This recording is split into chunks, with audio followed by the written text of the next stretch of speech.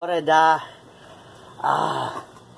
why? I don't know. I speak it a little better, and it.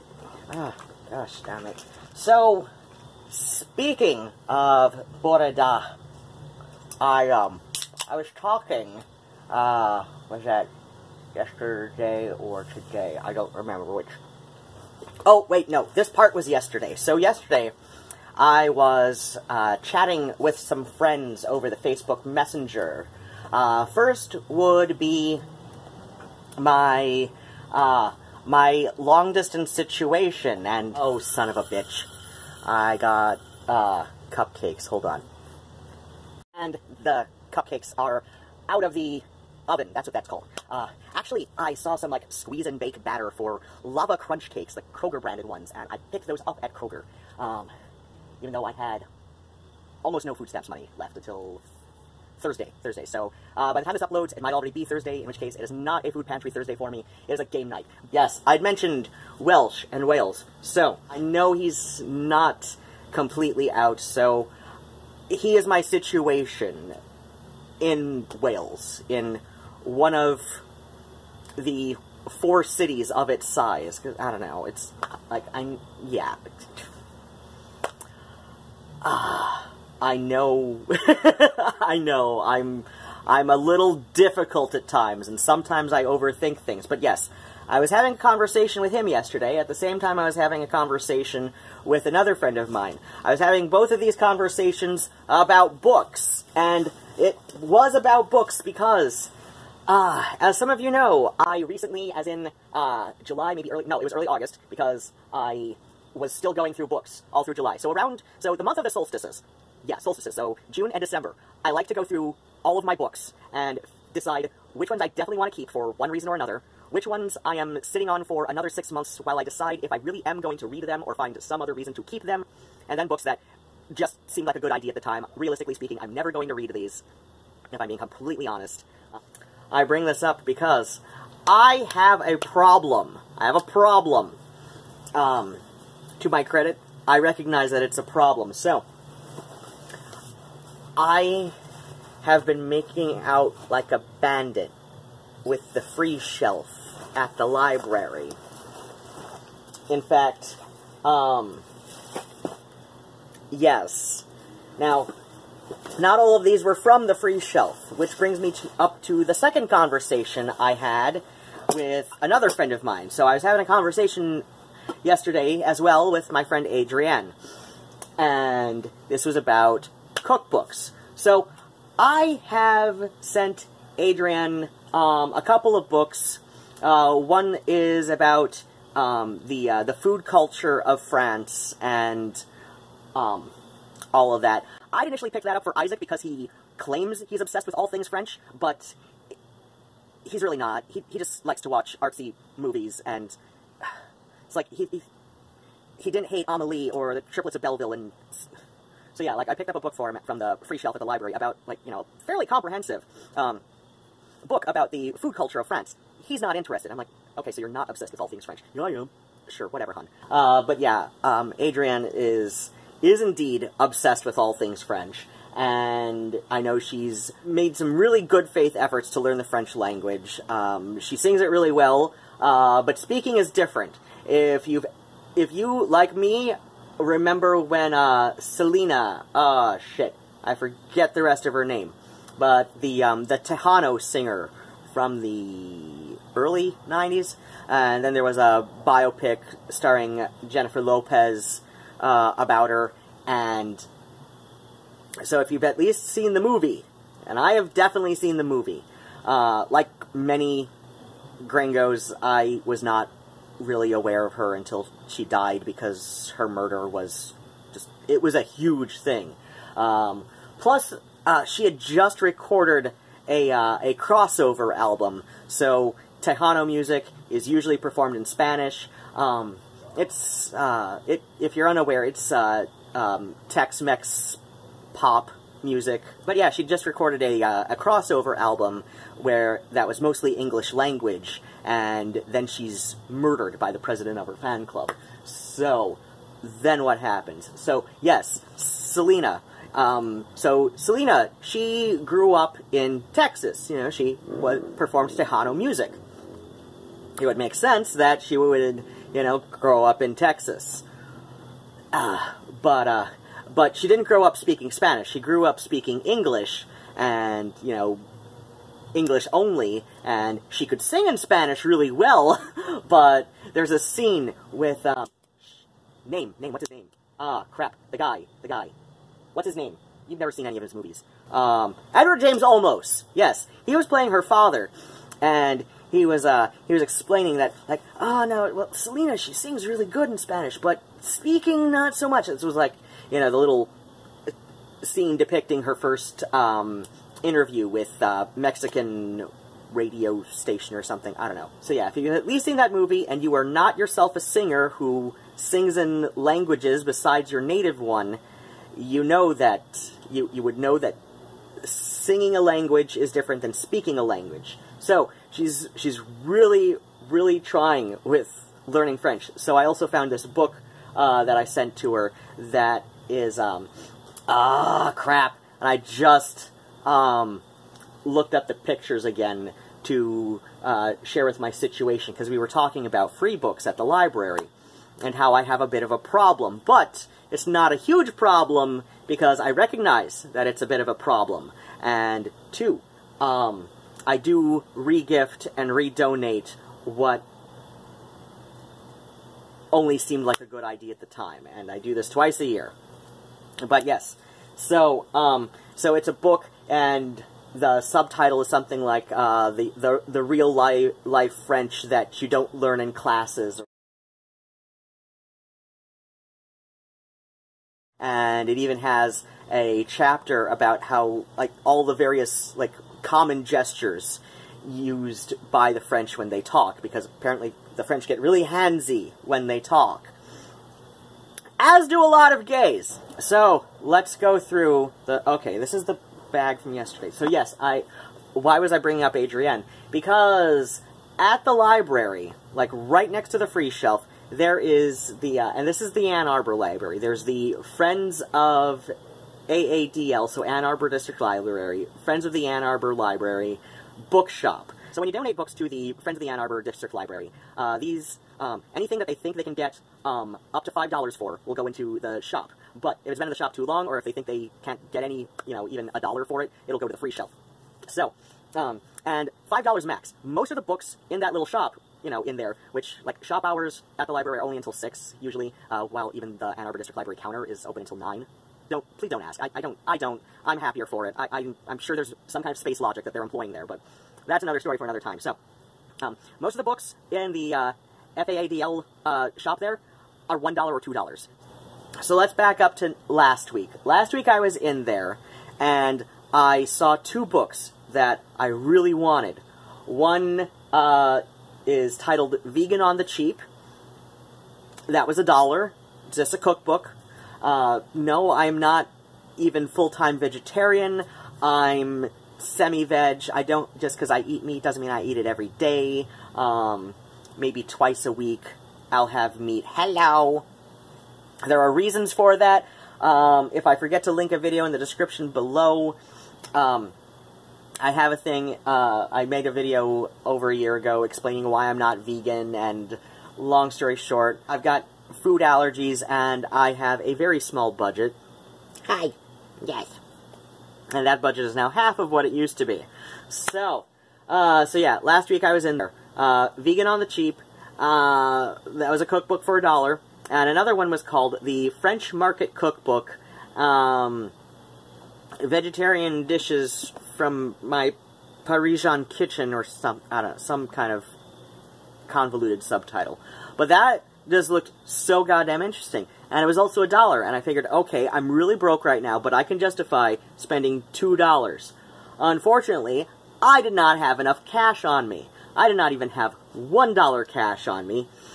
It was on my card, but they don't do card transactions for under $5. And unfortunately, there was not another $1 book and $2 book, or 3 $1 books that looked interesting enough to me at that day. And plus, I was like, okay, I can definitely justify $2. I might be pushing it at $5 right now. Long story, this month's budget has been completely borked, so that's all you really need to know right now. So, I put them back, and I took in a whole shit ton of bottle returns, because this is Michigan, and so if it's a carbonated beverage, or, yeah, beer has some, like, carbonation. Not cider, though. Like, they've classified cider differently, so you don't get deposit back on bottles or cans of hard cider, but, you know, beer, soda, sparkling water, well, sparkling water is basically soda. Well, you pay a 10-cent deposit, and then you get a 10-cent deposit back when you return the bottles.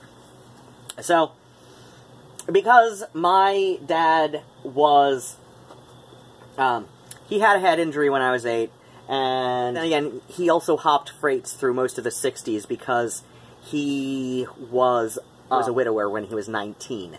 There's a story about that, and yes, I shared it. I've done a video about it. I should link that in the description. If I forgot to, please feel free to yell at me in the comments so I can find it and show it. So, I took in a whole bunch of bottle returns, but yeah, I brought up my dad because at this point, I'm like, I'm just so goddamn broke. I have no sense of shame about, like, reaching into the trash bins in downtown Ann Arbor or downtown Ypsi and grabbing, like, the one Coca-Cola can, or you collect enough of them and you got yourself $1. You get some more, you get $2. That is enough to get those 2 cookbooks. So, I had a lot more than that I took in this just past weekend.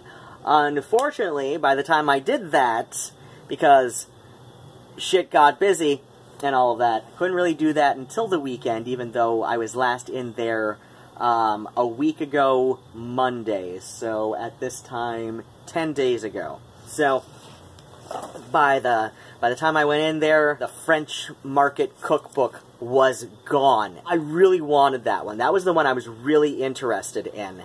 Not just because it included dairy cheese, which of course, you know, if you want it vegan, you can substitute a lot of it sometimes.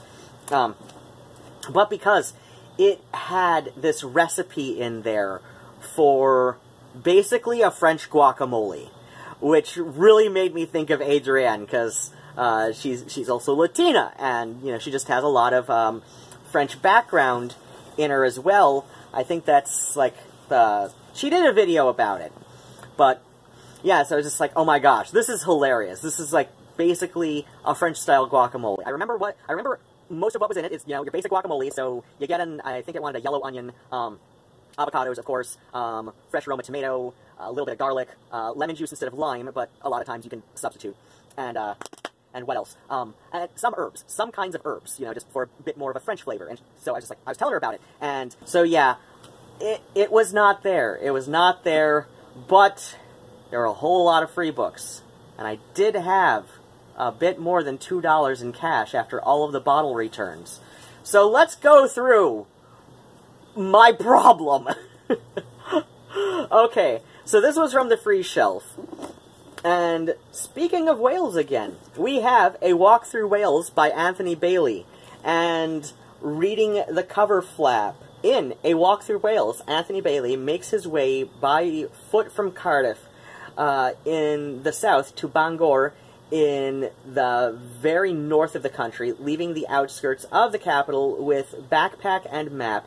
His route takes in both highland and lowland, mountain peak and coastal plain, high roads and Roman roads, where he encounters not just nature and other hikers, but whatever a haphazard path through Wales puts in his way. He passes through the valleys with their deserted coal mines, Brecon and the beautiful Usk Valley, Aberystwyth, where he meets several proponents of contemporary Welsh nationalism, on to Snowdonia, Carnarvon, and finally Bangor, where he can walk no more, stopping off in pubs and bed and breakfasts along the way. He gets to know school teachers and sheep shearers, retired miners, and relocated Londoners. As he walks, he sketches these people and the absorbing landscape, his acute observations building into a portrait which both reaches into the past and reveals just how Welshness presents itself today.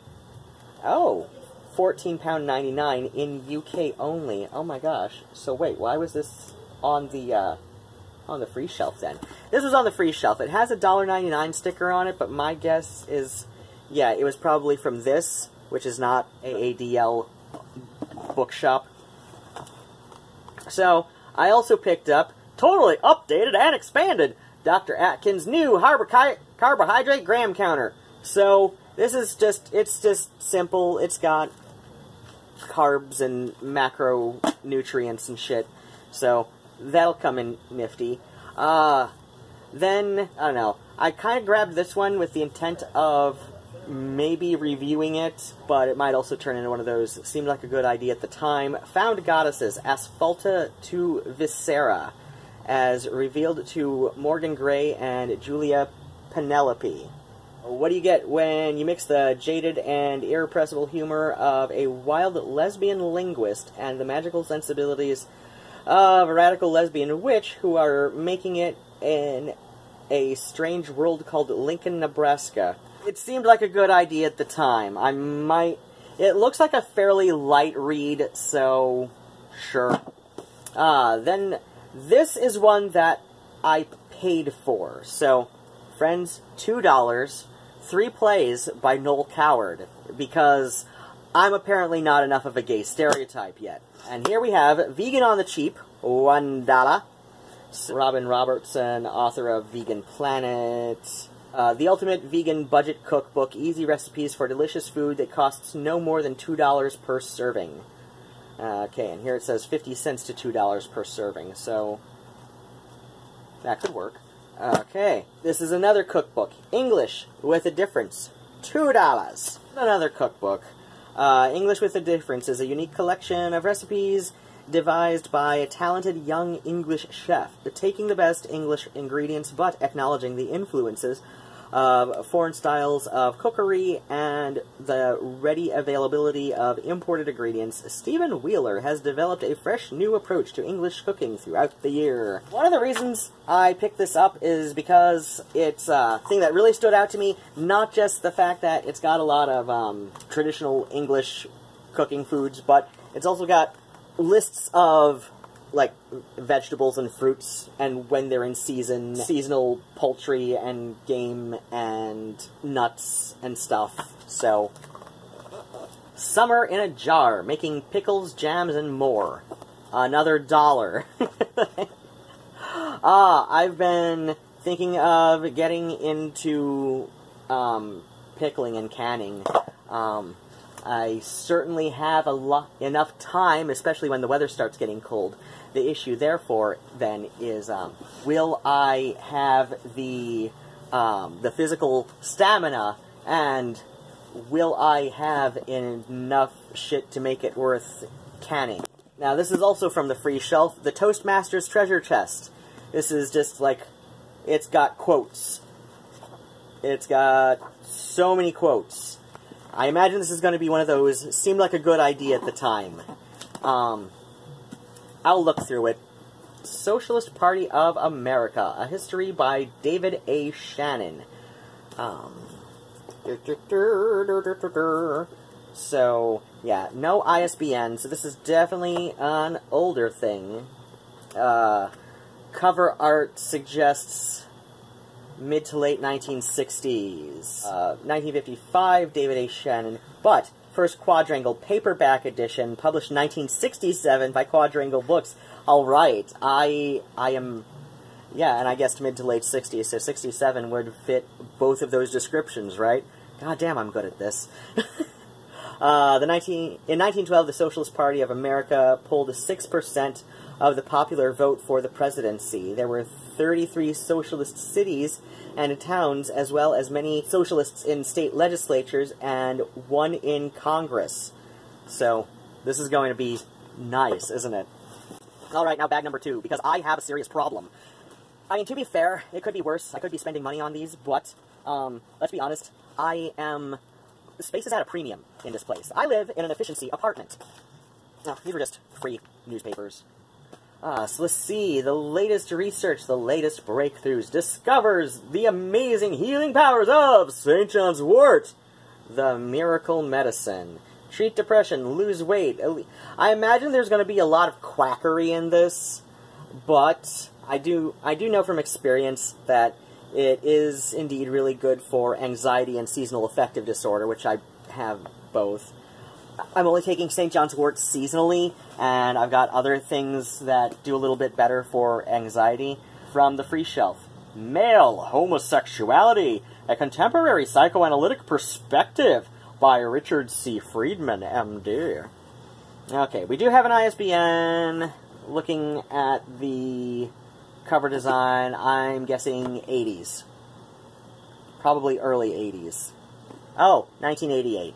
Okay, well, I said probably early, but yeah, definitely 80s. This book is the first to integrate recent psychobiological, gender identity, and family studies of sexual orientation with psychoanalytic, developmental, and clinical theory. This is going to be at least interesting. Reading a, oh gosh, 31-year-old book about gayness.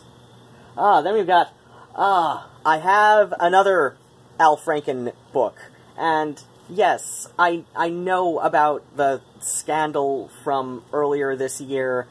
I really don't think, going by how old the incident was, I don't think it was necessarily appropriate that he needed to resign. He just needed to acknowledge that he did the bad thing and apologize to the woman in question. And, you know, I don't... cancel culture is an ugly thing. But yeah, I've got the other Al Franken book, but this is one that I did not have, Lies and the Lying Liar to tell them. A fair and balanced look at the right. And the other Franken book I've got is hardcover. And then, I love Gore Vidal, so when I saw this on the free shelf, I had to. Dreaming War, Blood for Oil, and the Cheney-Bush Junta. So, this is one of his non-fiction political books. Yeah, current events, obviously Cheney-Bush. Oh, yeah, this is very recent. For a second there, I thought, I was thinking Bush Quail. Drink to Yesterday. Yeah. By Manning Coles. Obviously a former library edition from some library or another. I think this was at Don Shredder, because it has an old pencil mark for $1. Yeah, 1941. Because it's 1941, it's not necessarily something that I would want to have just for the sake of having, on the basis that it's old, because my period, as far as all of that stuff, is 20s and 30s. But I picked it up because I looked up the, I think, was it Goodreads? I don't know. I looked up somebody's review of it and figured, and this was mine to begin with, but I moved it from one bag to another. So, this is the last. This is the last of them. We have the play M. Butterfly by David Henry Hwang, with an afterword by the playwright. So, I'm only reading the top paragraph of a lot of these blurbs here. Based upon a true story that stunned the world, M. Butterfly opens in the cramped prison cell where diplomat René Gallimard is being held captive by the French government and by his own illusions. In the darkness of his cell, he recalls a time when desire seemed to give him wings, a time when Liling, the beautiful Chinese diva, touched him with a love as vivid as seductive, and as elusive as a butterfly. How could he have known then that his ideal woman was, in fact, a spy for the Chinese government and a man disguised as a woman? In a series of flashbacks, the diplomat relives the 20-year affair, from the temptation to the seduction, from its consummation to the scandal that ultimately consumed them both. So, yeah, I actually remember when oh gosh, I was young, but I remember seeing 60 Minutes. They had both of the men that inspired this play. So, 2 more cookbooks. So, this one is not so much a cookbook, it is a reference book, the Clever Cook's Kitchen Handbook, 5037, that's a very specific number. Ingenious hints, secrets, shortcuts, and solutions. From prepping broccoli to dressing up a cake. So this was $2, it's hardcover, it's really nifty looking. And this is probably not going to be one of those seemed like a good idea at the time things. I don't know why I just said that, because obviously it was a good idea. That's a very useful book. I don't know why it was donated. Oh, it does have over 900 recipes for some reason. Okay. And then the Great Book of Bread. And this has a lot of bread recipes in it from the British Isles. Ah, gosh. Okay, so yes, I have a problem with free books, or very, very inexpensive books. At least I know I have a problem, and I have taken measures to bring the problem under control. So, alright, I'm gonna eat my cold burger now, and hopefully my cupcakes have cooled. Alright. Bats and kisses, as per usual, thumbs to denote whether or not you enjoyed this nonsense. Hit subscribe and the bell if you haven't, if you think more such nonsense will be entertaining enough to you, I guess. Excuse me. And if you really enjoyed this nonsense, and have more dollars than cents, I've got a PayPal tip jar, Patreon, and Amazon wishlist in the description box. Amazon wishlist, due to my food stamps being all borked up right now, that does what? The wishlist in the description is gonna be for, like, household foods and stuff. Like, I've got a few, dry ingredients kits for breads, so I don't have to go rushing out to buy bread when I run out. I can just make some for a whole weekend and get me a case of almond milk or something, because that is breakfast. Alright, take care and goodbye!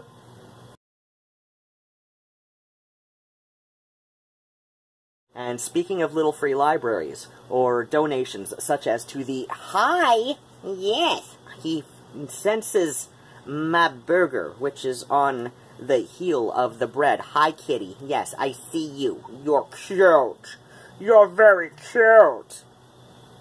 So, I am... oh, gosh. Cat, you're in my way. Thank you. Please. Please. Go bug one of the other two. Yes. Yes, go bug somebody else. There are 2 other mammals in this apartment that you can bug. Oh my gosh. This is going to be a thing, isn't it? Hi. Kitty, please go. Please go. No, you can't have it. It's mine. I cooked it. Please move. Please move. Oh my god.